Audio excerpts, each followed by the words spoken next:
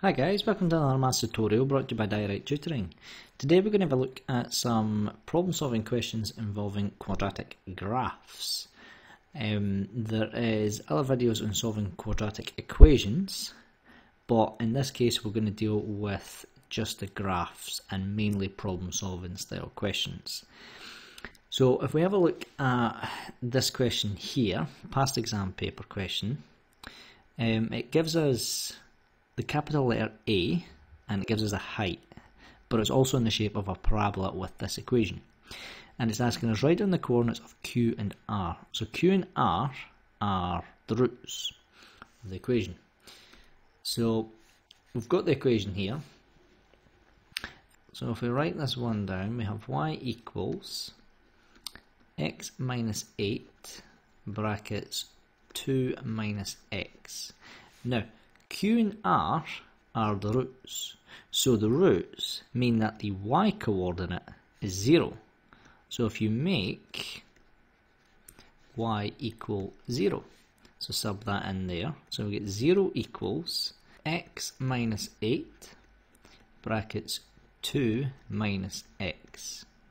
Now if we split these two brackets apart, we get x minus 8 equals 0, or 2 minus x equals 0.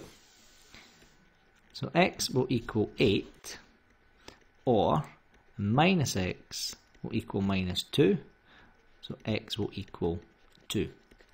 Now the question explicitly asks for the coordinates of Q and R, so you must write what the coordinates are. So Q is first, so Q must be the 2, so it must be 2 and the y value is 0. And the coordinates of R must be 8, 0. Okay, so that's part A answered. Part B now asks you to calculate the height of the letter.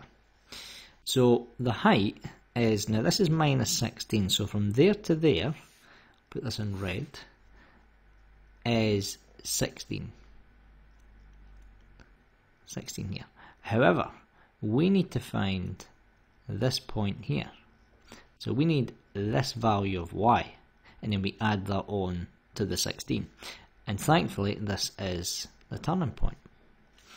So like with any quadratics, if you know the roots, you know the x value of the turning point, because the x value of the turning point lies directly in the middle of the roots. Okay, so if we add another page, our roots were, so the turning point x value is going to be the two roots, so it's going to be 2 and 8, so it's going to be 2 plus 8 divided by 2, which will give you 5. Now that is the x value of the turning point. For the y value, just substitute it in to the equation. So it's x minus 8 brackets 2 minus x. So if we substitute in x as 5, let's see what happens. So 5 minus 8 bracket 2 minus 5. 5 minus 8 is minus 3. And 2 minus 5 is also minus 3. So minus 3 times minus 3 is positive 9. So that means that this value here is 9. So h, the value of h, must be 16 plus 9. So h equals 25 units. And that is how you go about solving that problem. Now the next one is quite a lengthy problem, and it's asking us to sketch the graph of y equals x plus 3, x minus 1. Clearly showing the graph cuts the axis, and the axis is symmetry, and the coordinates of the turning point. So your first place to go, I would always say, is find the roots, alright? So your first thing is find the roots. So we find them first. Okay, the roots are when y equals 0. So we'll get x plus 3 bracket x minus 1 equals 0. And just like before, we'll split these brackets in two, and we'll get the values of x. So in this case, x equals minus 3 and x equals 1. So we know that's where it's going to cut the x-axis. Now, we can then find either the turning point or the y-intercept. Because we're dealing still with the roots, we can find the turning point first. Okay. So again, the turning point, x value, is found by adding the two roots together and taking the average. So it's going to be minus 3 plus 1 divided by 2, which is going to be minus 1. Okay, so if that's minus 1, then we want the y value. So we substitute that in to the equation that we had before. So it was y equals, and it was x plus 3, x minus 1.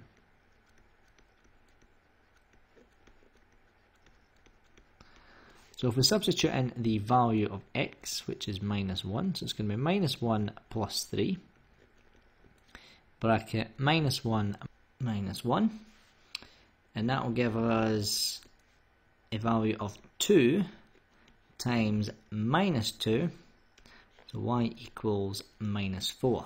So the coordinates of the turning point is going to be minus 1 and minus 4. And then finally, the last thing that we need is the y-intercept.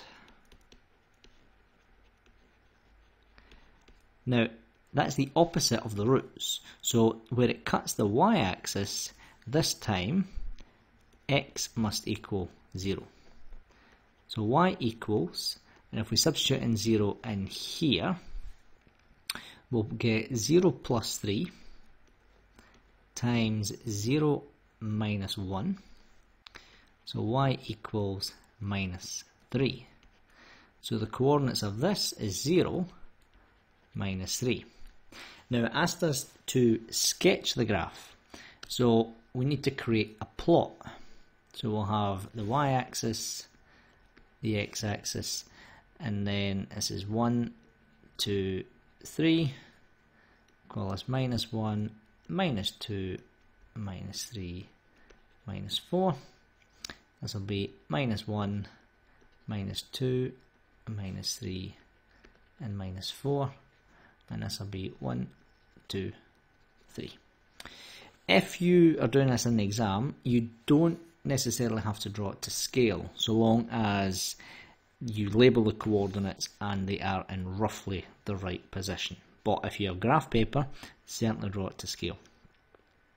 So if we plot the roots first, so our roots are going to be at minus 3 and 1.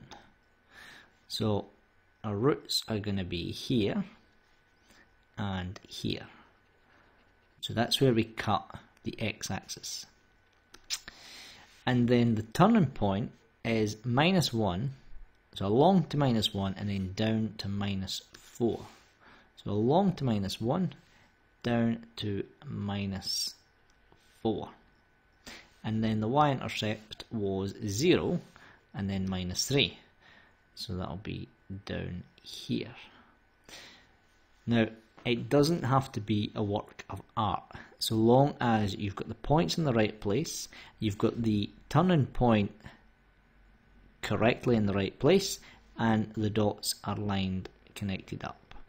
So it's going to look something like this.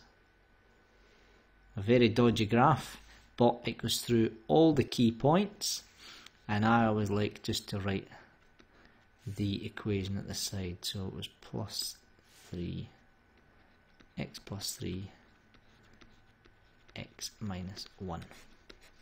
And that is how you solve those kind of problems there. Thanks for watching. Hopefully this video was helpful in solving quadratic graphs, drawing parabolas. Don't forget to like and subscribe for more maths content, and we'll see you in the next video.